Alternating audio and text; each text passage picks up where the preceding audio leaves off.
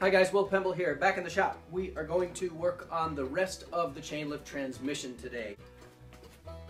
So, the last time we worked on this thing, I just tack welded the corners of these connections together because I wanted to make sure that it was the right size. I wanted to make sure that it was square, and it was really what I wanted before I really welded it, which we're going to do right now.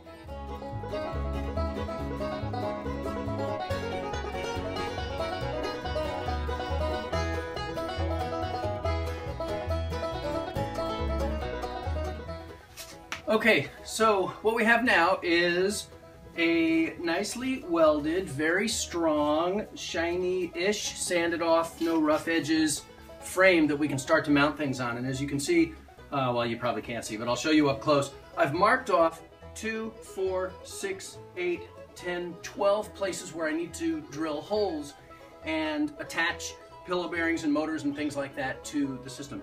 So that's what the next step of the process is going to be, and we're going to start on that right now. Let's drill some holes.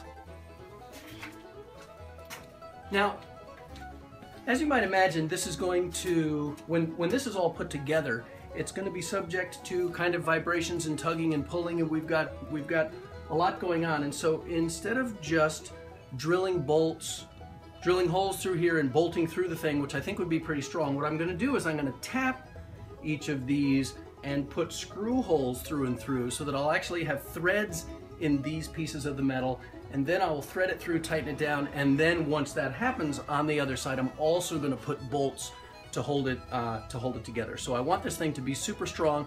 Particularly, I want it to be super resistant to vibration. I don't want the thing to like jiggle apart as time goes by. So I'm going to be real careful about that and torque it down quite a bit. So now what we're going to do is get started drilling those things together.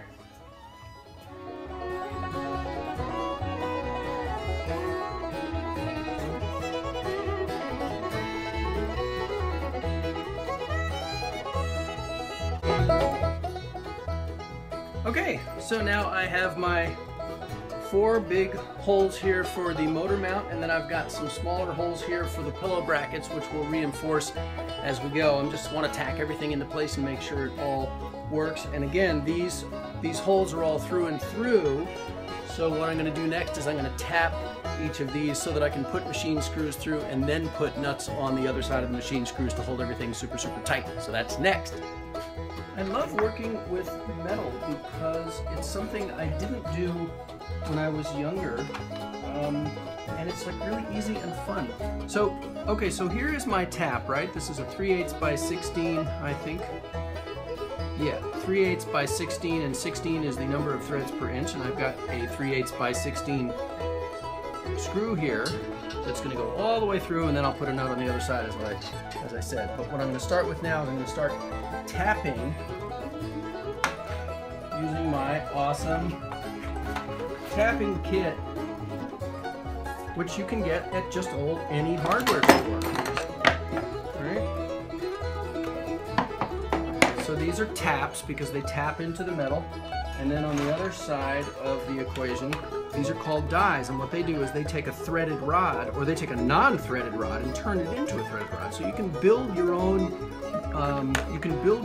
nuts and bolts for things if you can't find it at the hardware store, or you just want to play around and do it. So that kind of goes in here, and very simply, you know what we want to do also before we get too carried away? Let's clamp this sucker down so that it's not going to move too much while we're doing our thing. Not super big risk of moving. We'll just clamp it down a little bit. Right? Okay. And then you just start to tap very slowly, and it starts. The tap has a tapered end, and now see, I've already put the threads in this very, this 16 gauge piece of steel, and then what I'm going to do is I'm going to go all the way through. I'm going to keep going, and then I'm going to tap through the underside of my metal tube here And what that'll get me is the threads on the top layer of metal will match up with the threads on the bottom layer. And that will be kind of awesome.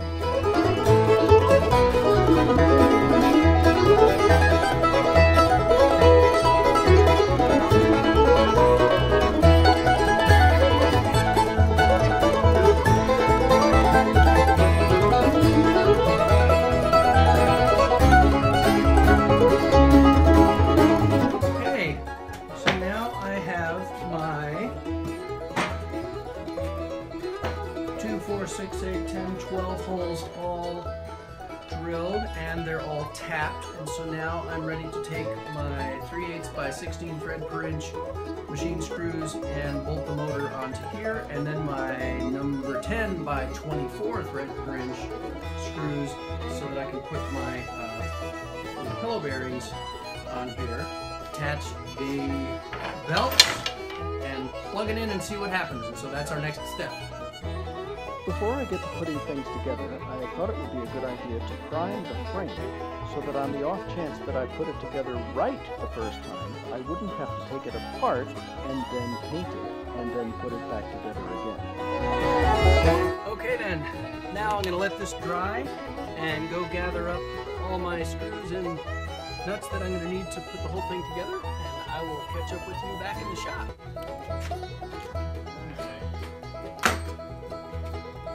Alright, again, the first thing I want to do is I want to put the motor on it because I've really wanted to put the motor on it for a long time.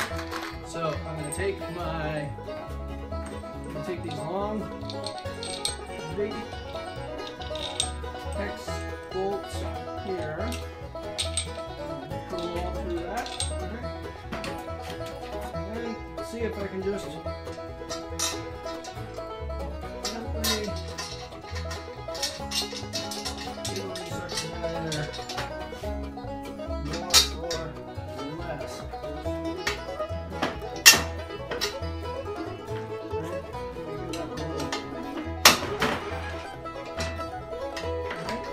pretty snug.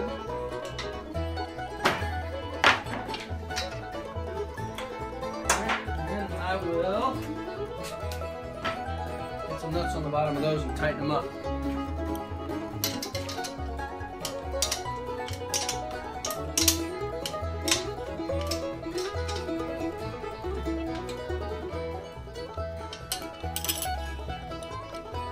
Okay, so we end up with a very tightly mounted motor to our frame. All right, I feel very comfortable with the strength of this. So let's just keep on keeping on.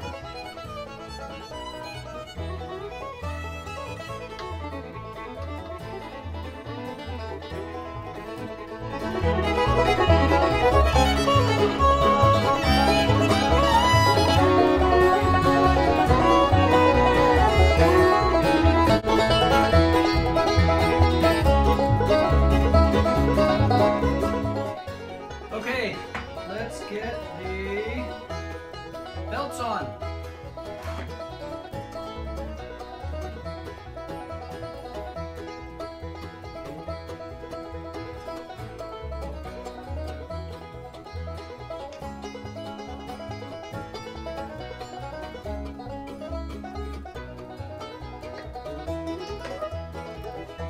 Okay, so here's the whole darn deal. You want to take a closer look? Here's what we've got. We've got our bolted down motor, which goes from here to there, then transmits the power across here, right? And then spins this, which then spins that. So really the only thing to do now is to turn it on. Okay, I've got my wire plugged in, I've got my little power strip here, and it's all kind of ready to go. I sort of don't want to do it because I don't want to not have it work. So, okay, we're gonna do it. We're gonna turn this thing on, and we're gonna have a go at it. Hey, what might help to turn it on if you wanted to see it go? Why don't you go ahead and click the like button on this video right now? And if you click the like button, I'll turn on the video. Come on. Okay, I think enough people have clicked the like button. We're gonna turn on the video now. We're gonna watch it go. Ready? I'm nervous. I don't want to do it. Okay, I'm gonna do it. 3, 2, 1. Ah! Okay, what's happening here? Right? We've got our 1,725 RPM gear that's turning this 7.5-inch wheel, which gears it down to 230 RPM. 230 RPM, 1.5-inch pulley goes to a 10-inch pulley, which turns at 37 RPM, and then this is going to be for our sprocket, right? That's going to power the lift motor. And so this is like really strong, right? It's got a lot of power because there's a lot of torque because this thing is spinning so crazy fast. And so we slow it down, and that's how we make this awesome contraption work. And okay, so clearly we do not have like a full-on chain lift here yet, but I don't think that should stop us from at least lifting some chain. I feel like we've done the work, we deserve to see it do something. So here's some chain that I have that's going to end up being part of our roller coaster. What I'm going to do is just put it on there and flip the switch.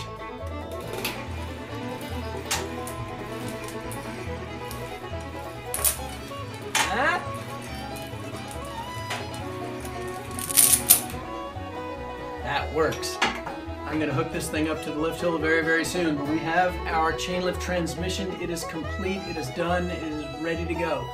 Thank you for helping me with it. Thank you for watching. Thank you for helping me bring physics, family, and fun to kids everywhere. Please like, please subscribe, help me keep it going.